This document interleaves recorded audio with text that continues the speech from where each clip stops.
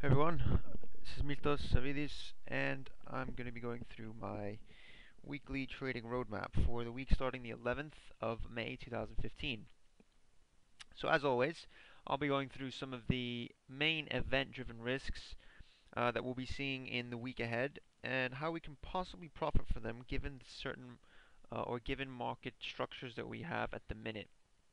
So, before I start off with Monday, over the weekend, specifically today on Sunday, as I'm recording this on Sunday, China cut its rates by 25 basis points to 5.1%, which is a very interesting and thought-provoking event.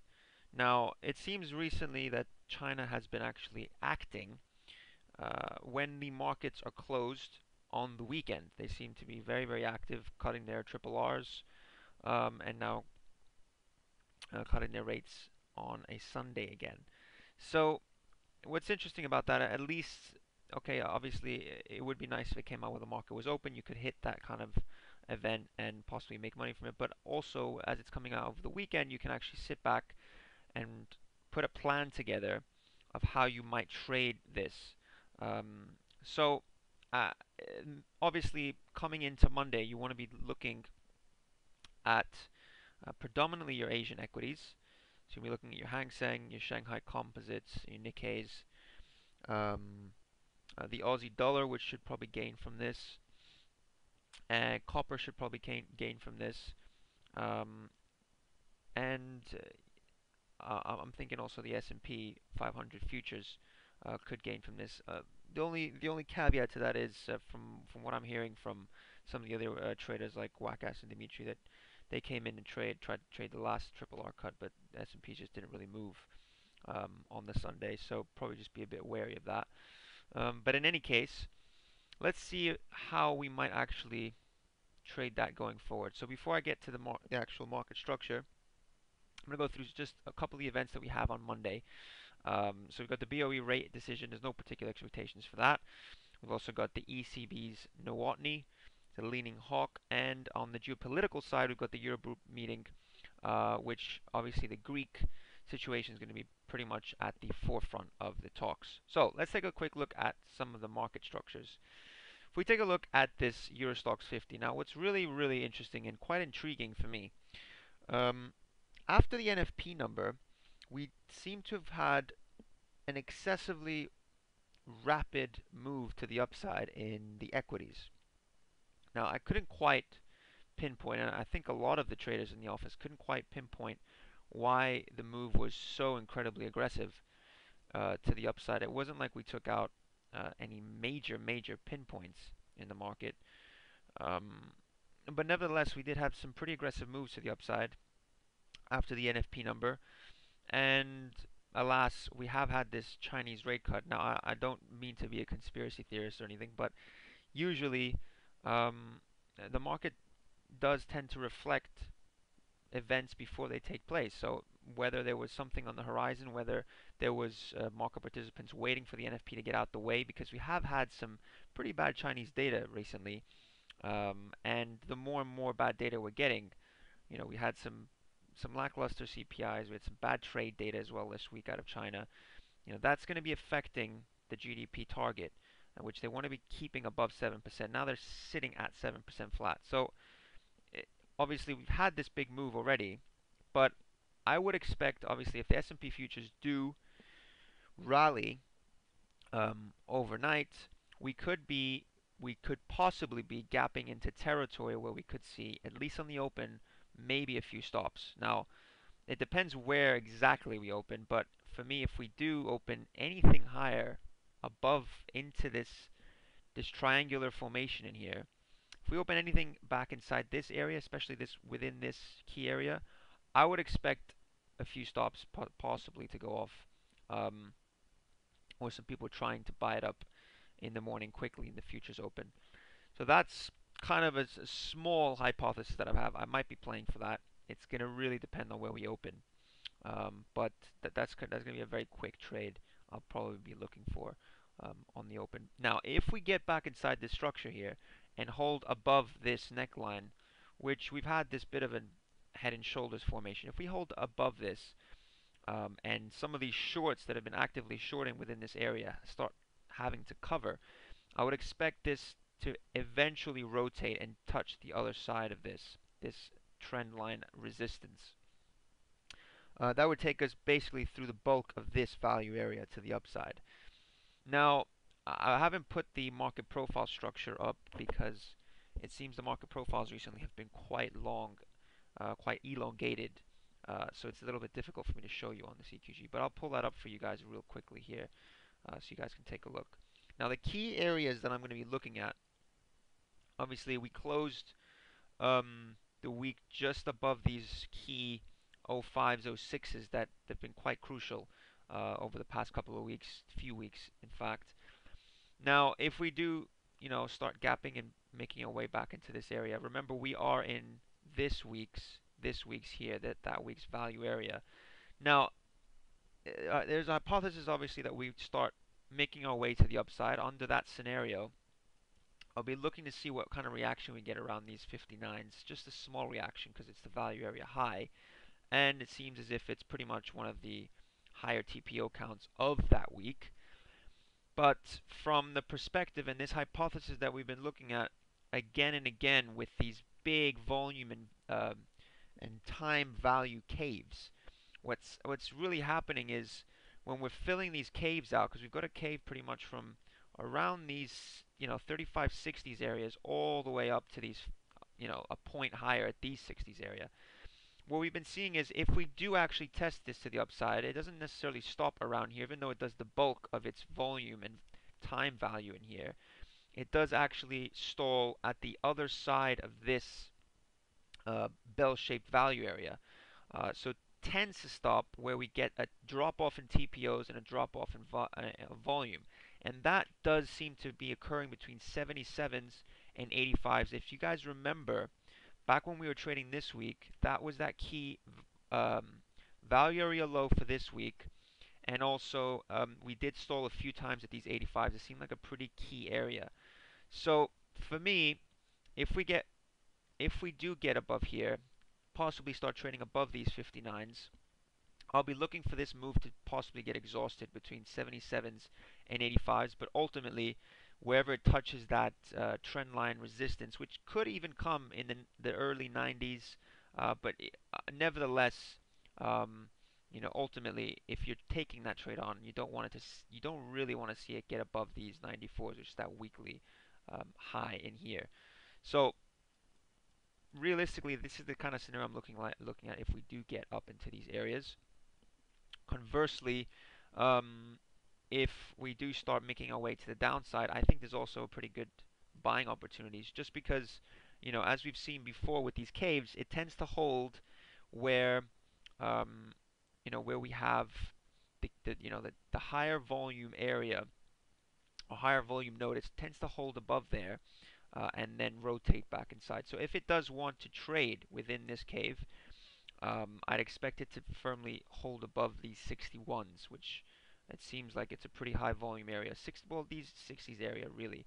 But ultimately, it should effectively be trading above this weekly value area high at 64s. So I think this area is pretty key. We've got this pretty low volume area in here. That last 2 weeks ago's highest volume traded here at 61. So between 61s and 64s, I think I'm looking to be a buyer. Just to play for that hypothesis. If that fails, obviously that's a different scenario altogether. If we fail here and I see good volume to the downside and we come and test this back up, can't breach above it, then I'm looking possibly for a rotation back down. Now obviously, as an intraday trader, I'm allowed to do a couple of these switcheroos, as many as I want really. It's all given how many hypotheses and scenarios I have for the day or for the week. So ultimately, I mean, I don't expect all of these to take place in one day, but on first touch, I would expect at least a little bit of buying activity around these 60s areas. So that's, as just to give you guys a bit of a bearing of what I'm looking at on the week. that's kind of what I'm bearing in mind. Obviously, if we do start offering back into this value area, you know, that basically means if we take a look, I mean, I'll show you guys back on the candlestick chart again, but you know, effectively we're not holding above these highs or able to start creating value up in here. That's a pretty big rejection. I'd expect possibly for this to go to the downside pretty quickly, um, and you know, test that other side of the value, which comes in at about 34.62s. So that's basically an overall hypothesis that I have on the Eurostoxx for the week. If we take a look real quick at the Bund, take a look quick at the Bund, which is a very, very interesting market recently. So this is the Bund daily candlestick chart. So obviously we've had an incredible move from the recent swing or the recent all-time highs at 160.69s. We've got all the way down to 151.44s, which you know, it's a pretty incredible move. We're talking more than 9 points, almost. You know, 9 points is just an incredible move. 9.25 points. So whatever the case is now, what we've seen off of this area at 44s has been a very, very big rejection. Obviously, the context in the long term is still bullish. The medium term context, I think, for me right now is going to be a little bit, um, I mean, it's going to be slightly slanted to the bear side because I think if we do get back into these areas, we could see at least a bit of, some selling back, back into these areas. But in the very, very short term, I think the short term matches my more long term view, which is a little bit bullish. Obviously, is um, uh, that does that will definitely hold if we get above these 96s. Because if you take a look at this fib that I've drawn in here, the 38.2% is at these 96s, these 54, 96s, 97s. We came into that area. That's basically we've got a double top high on the days in here. And above that, really, there's so little volume traded between these 96s all the way up to these 82s, double O's area. Now, what I really, really do like is if we do start making our way above these 96s, I expect for there to be a little bit of flow. I don't expect it to stop, um, you know, I don't expect it to stop really with any sort of conviction um, in this very, very lightly traded area.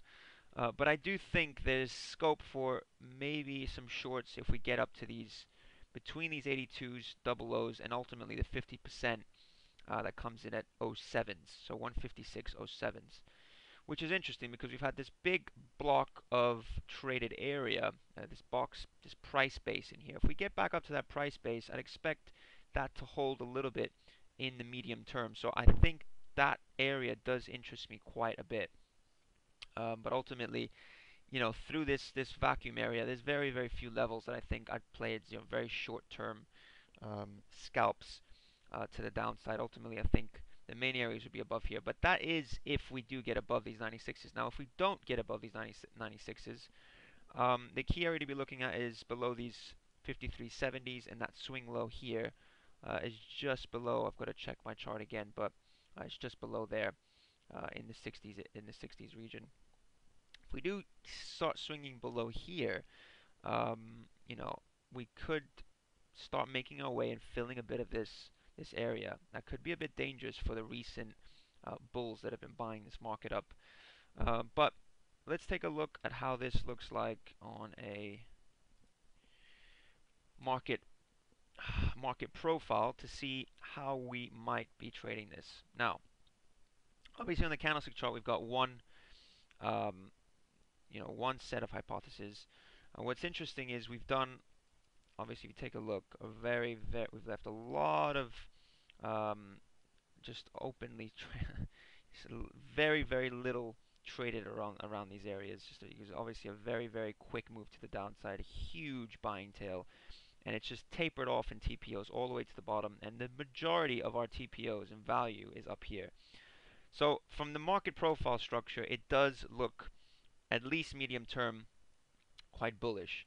Now, if you take a look, we've got between here and at least until here, we've got a bit of a cave. Now, I wouldn't compare the value here with the amount of value we've built in here. So it's quite dangerous to be looking, I think, for the sell on this side, um, of this cave. But then again, just keep that in mind. We do have a few little areas. We've got obviously these single print fills at 35, 36s, 42s got a nice little swing low in there. And just on the other side of this, we've got these 60s. Now, if you do take this, starting from around these 42s all the way up into this area, the 42s on that side. So, it's a good point worth of value. If that's an elongated value area, well then possibly there could be a hypothesis for it to stop around here, not willing to get back into that value and then rotate lower, possibly filling this area out. But for me, these single prints just do not look safe to me. They just don't look right. They don't look safe. It doesn't look like an area I really want to be doing too much activity in. But nevertheless, we do have a value area high at these 21s, and also 21, 22s. It's pretty much the lowest traded volume for all of these single prints. So I don't know. It's a tough one. A bit of conflicting. It's a gray area, and I don't really like gray areas. I don't think I'm gonna lean on this value area too much next week. But it is there. I'm gonna keep it in mind. I'm not gonna be leaning on it too much. I won't be trading off of it, per se. But bear in mind we have this big cave from basically cave starts tapering off aggressively from these 82s all the way up until this area here on these 53, 54s. Now, if we do hold above the weekly VPOC, which is around 154.69, there could be scope, I think, for this to start filling that in. Now, with reference to the Chinese rate cut coming in tomorrow, I think it's going to be quite a difficult one. When central banks cut rates, obviously it could be short-term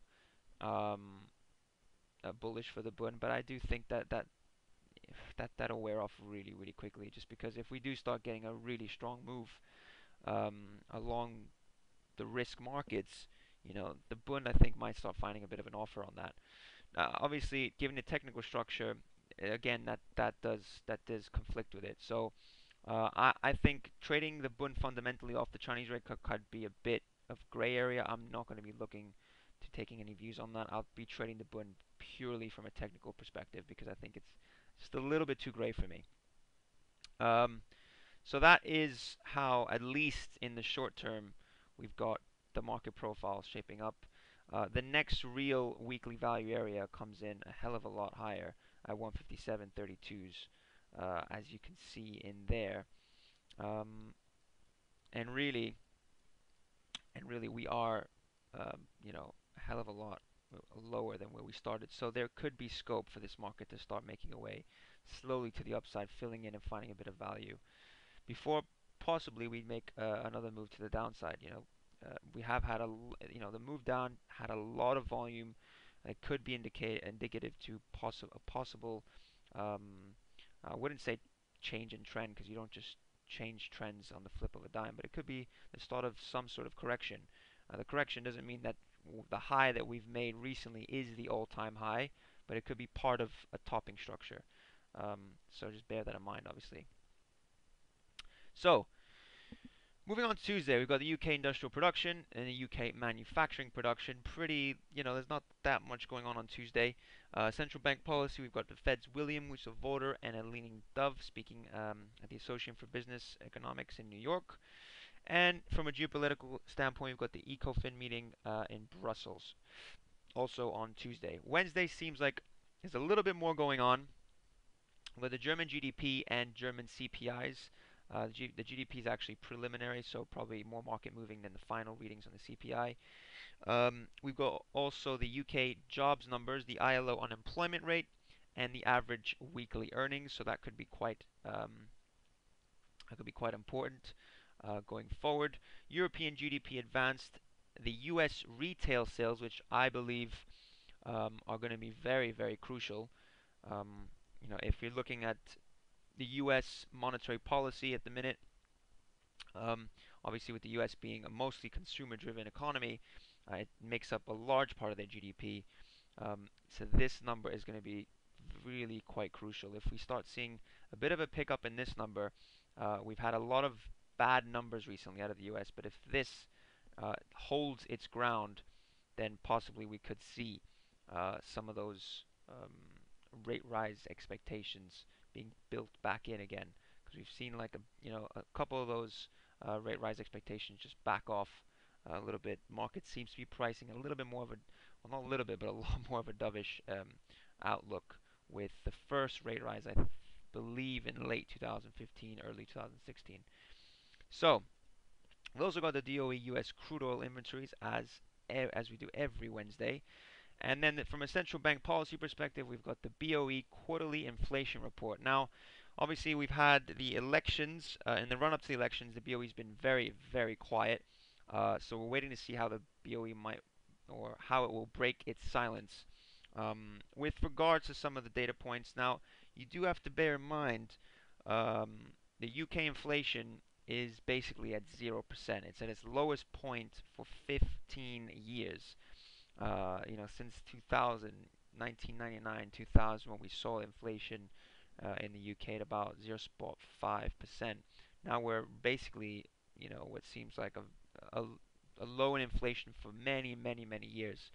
I do not see or foresee the BOE throwing any sort of hawkish tones at the minute. But then again, always keep your ears to the ground, because if they do throw any sort of hints in there of something hawkish, that could be extremely market moving. Just because the market's just not expecting anything at the minute. So do obviously keep an eye on this event. I'm not personally preparing for it. I'm not really going to be taking a look at it too much, but I will be sitting at my desk listening in to see if there is anything out of the BOE for this. So, from a market structure perspective, we've got WTI crude oil, which I go through for Wednesdays because we have the inventory numbers. Interesting market. I really do feel that this market has kind of been playing in, and I've wrote a little piece on this in my Trader News Trader Views last week, and I went through a little bit on my weekly market wrap as well, so you can take a look at the video and the analysis did on Futex Live. But I really do believe that there could be a correlation between crude oil obviously moving to the upside. Obviously, it's had almost a 50% move to the upside since that swing low at 42 bucks.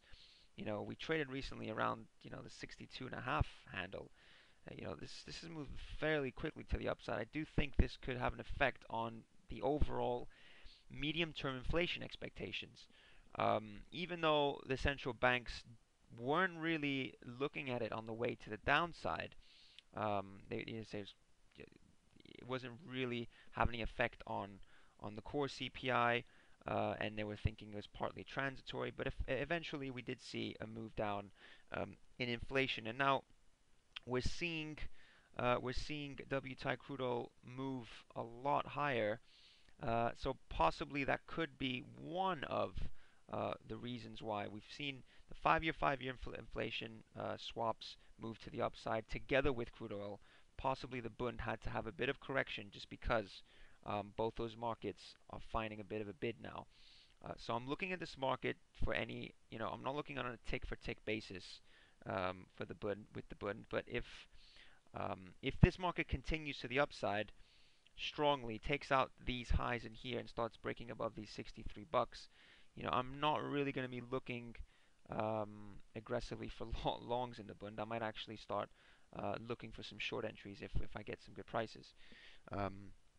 But as it stands from a market structure perspective, obviously we've broken that a pretty key trend line that's held us basically from the lows. Many times we've touched this. We broke it recently, but we haven't quite been able to close below these 58.42s, which you can see a couple of swing highs here. We had some swing highs around $50 to $59.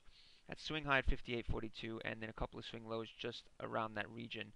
So if we start building a base above these 58.42s, we can't quite close below it. I'm looking for this possibly to rotate back up, test these 63.72s, which looks like the real key resistance here, that major swing low. Also, mind you, I've been talking about this for a while. We've got this pretty big inverse head and shoulders. So this is your left shoulder, this is your head in here, and this is your right shoulder, which we broke the neckline here. The target of that comes in around 60, 67, 68 bucks, more or less around that. Obviously, on these really big formations, you'd expect at least 75% of that target to come into place. So that'll put us, probably just above these 64s-ish. So just bear that in mind. It has been quite a straight line all the way up. And this is, at the end of the day, the major level for us to hold that bullish tone is these 54.24s. You can see major swing lows, major swing highs, swing high, swing high, swing high, swing high.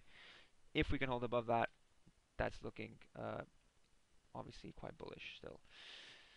So next market to just keep your eye on is the S&P 500. We're making our way back to those all-time swing highs, which we posted basically at these 21.20s or just short of that.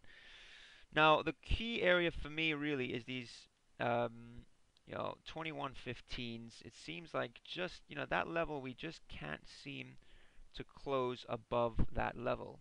We've come within this region, within this five-handle region, we've come about 10 times. We've come 9 or 10 times, and we can't seem to close above there. So for me, the first close above these areas, or really above that all-time high, is going to give us the impetus to start exploring higher.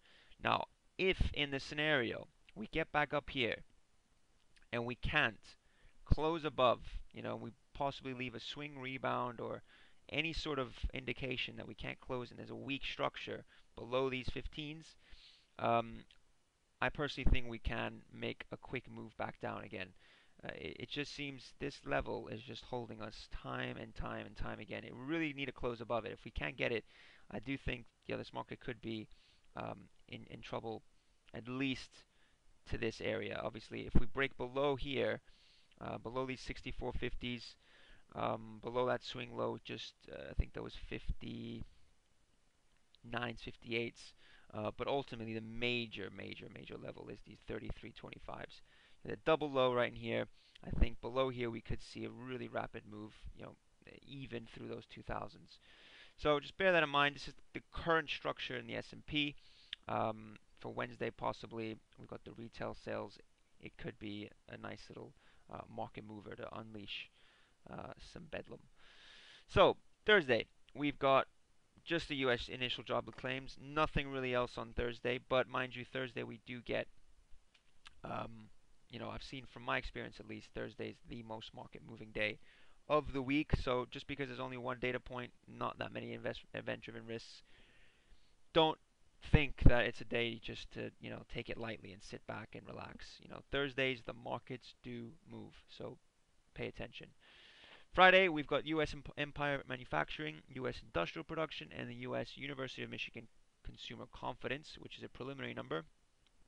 From a central bank policy perspective, we've got the BOJ's Kuroda speaking in Tokyo, so watch out for any comments from Mr. Kuroda. And we also have the equity options expiry, as we all love to trade, for FTSE, Eurostoxx, DAX, S&P Dow, Nasdaq, and the CAC 40. So, I haven't put in that market structure for this. That shouldn't be there. But in any case, that is pretty much the weekly event-driven risk for this week. So if we take a quick look at the risk and money management plan, or at least my risk and money management plan, for this week, I'm looking to put the majority of my chips on Wednesday because we've got the most event-driven risks. Even though like I said before, we've got pretty much no event-driven risks with low relevance, I'm still putting a bit of risk allocation. We saw Thursday was the most volatile day, at least for the Bund. So I'm definitely keeping an eye out on that day. And then a few more chips on Tuesday, just because there's not much coming out on Tuesday. Tomorrow, though, I do think it could be interesting just because of the news of the China. So definitely, um, be at your desk early in the morning, be prepared, and be passionate for the rest of the week and the coming months ahead. There is a lot of market volatility. There's money on the table. There's careers to be made. Be ready, be prepared, and do everything in your power to stick to your plans. At the end of the day, there's going to be a lot of flashing lights. There's going to be a lot of um, uh, casino lights that you want to take part in. Don't make this a gambling sport. You have to be prepared and make this a business. You're coming in to leave with more money than you came in with. That's should be your goal at least um, in the near term if you're building an account as a younger trader. So, thank you very much. That was my weekly trading roadmap. I'll be speaking to you guys again on Friday for the weekly market wrap. I hope you guys have a great one. Good luck and all the best trading. Take care, guys. Bye bye.